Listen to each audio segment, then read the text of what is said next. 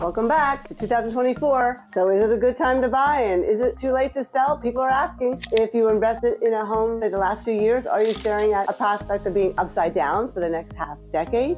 Or perhaps looming the fear of history repeating itself and we're brink of a global financial crisis like back in 2008? And what's really happening with these interest rates? Lots of questions. So hey there, future home owners and savvy home sellers, welcome back to my channel, where I'm going to decode the real estate market with a touch of magic. So take a look at our crystal ball here. Why? Because predicting the housing market is like rolling the dice in today's dynamic landscapes.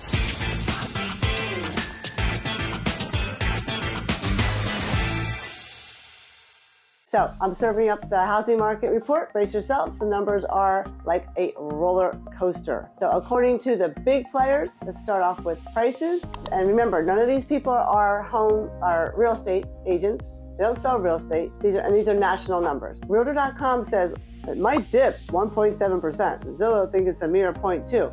While Mortgage Bankers Association is all the way up the mountaintop saying, or 4%. So where do we stand? Well, if you average it out, we're looking at 1.5. The highest is not even as high as the normal of 4.92. Now, we do need home price appreciation to slow down a little bit because of the affordability crisis we're in right now. So we basically need three things. One, we need prices to slow up a little bit, wages to increase, and most importantly, mortgage rates to moderate even further than they have already. So we're going to talk about that in a minute. Remember, this is for the entire United States here, but Philly and the burbs, like last year, is going to go up. I think we'll see around 5% appreciation, more maybe or less in some areas, especially in the burbs of Philly. Based on my two listings I just sold last week at a hot minute for a crazy price. So right now, there are not as many offers on each listing. However, there's still those people out there, those buyers, who've lost out on several homes, that they want to get a home. They want to stop paying rent. They'll do whatever it takes to get it. Plus, there's all these new buyers coming into the marketplace. I'm really excited about 2024. And remember, it doesn't mean prices coming down if you see a home that comes down $50,000, because maybe it was overpriced in the beginning. Say it was $550,000. Even though a house across the street just sold for $500,000, which is a similar house. They were priced too high. Okay, so they dropped their price now to $500,000 and now they're selling it. It didn't mean that prices came down. It just wasn't priced properly in the first place. Now let's look at sales forecast, which is really what I like to look at, is a total number of home sales in the United States. And Fannie Mae projects just below 5 million. 5.2 million is what would be the average over the last 10 years outside of the past unicorn years, which I call them, which is 2020, 21, 22. Now, this is a 20% increase from the previous year, and the sales forecast is looking pretty positive, and that's really something to be confident about, even though you hear in the news that things are going to be doomsday. But before you start tallying up all the numbers, I got a hunch we might just blow these predictions out of the water. Why? In the last few days, I got 8 listing calls because people are just starting to want to sell. The winds of change are blowing our way. I got investors, past client investors calling, past client parents going into nursing homes or passing away, divorces, things like that. All those things are happening. Plus, I have a lot of my empty nesters. I've had over 300 empty nesters who was waiting to sell for the last 3 years. They're now saying, hey, it's now time. I'm feeling more comfortable. That's what I think is going to be happening. Why more sales, more inventory is going to be coming on the market. Now, mortgage rates are going to play a huge part in the number of sales. We've seen a roller coaster ride these past 6 months with rate. This graph shows you where they were starting, what happened 6 months ago, and then now they're coming down. They were at 7.22, now they're down 7.09, now they're going down some more. And they're going to change daily. So I don't want to claim to have a crystal ball for mortgage rates because no one can predict mortgage rates with certainty. But if this trend continues, we're in for an active market. Some economists are predicting that we'll be back down to 6% by the end of 2024, which is pretty cool if that happens. So why do I think 2024 might be the breakout year? 2 words.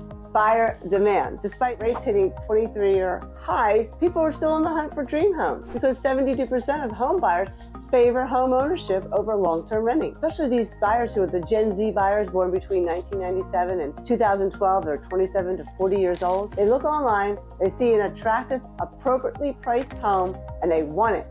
They're going to get it, and these type of homes are moving like hotcakes. So if you're thinking of selling, it's good to get a room by me, to get an idea of what needs to be done in your house to make it look that way, attractive and priced appropriately for buyers will just jump on your house and pay you more money. Now, buyer demand is not just strong, it's exceeding pre-pandemic levels from 2016 to 2019.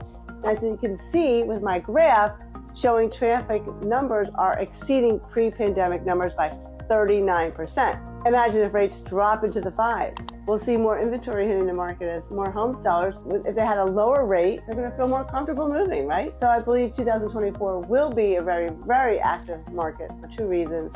More inventory is coming up the market, and more buyers are going to be eligible to purchase a house.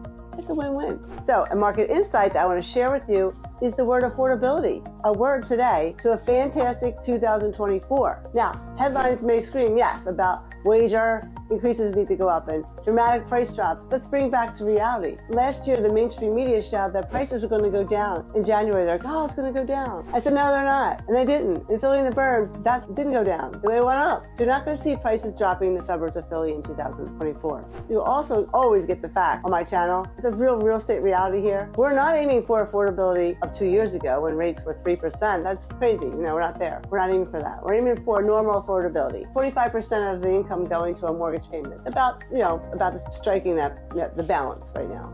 Here's a critical aspect often overlooked called equity buildup. Rent versus buy isn't just about monthly expenses, it's about the long-term benefits. Over the last 30 years, we've seen significant appreciation. See this graph here? In our area, 280%. Wow. Buying a house isn't just a financial decision for today, it's an investment for your future. You're not just investing in a roof over your head, you're tapping into a history of growth and wealth building.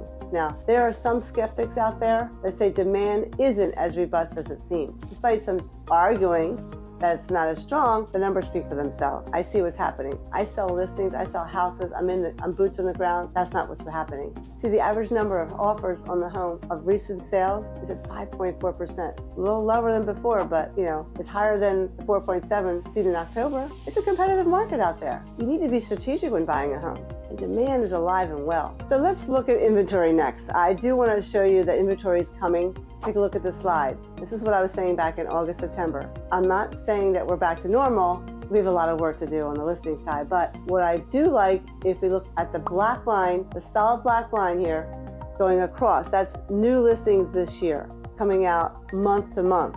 Dash line, all right, that line is where it would go down in the winter months, in the fall. But if you look at the other years, we go all the way back to 17, and around this time of the year, new listings usually dive as going into the holiday season, right? But this year, it didn't happen. It didn't happen starting in August. It started ticking up. See, I think that we're seeing, which we saw on the buyer side almost from the beginning, that the sticker shot of going over 5% on the mortgage rate, then 6%, and then 7%. That sticker shot, the buyers got over that pretty quickly. Sellers not so much, but mainly because they probably had a mortgage under 4% on their current home. The buyers got over that quickly, and they stayed in the market, and they bought houses, and they paid over list price, and there was many offers on the home.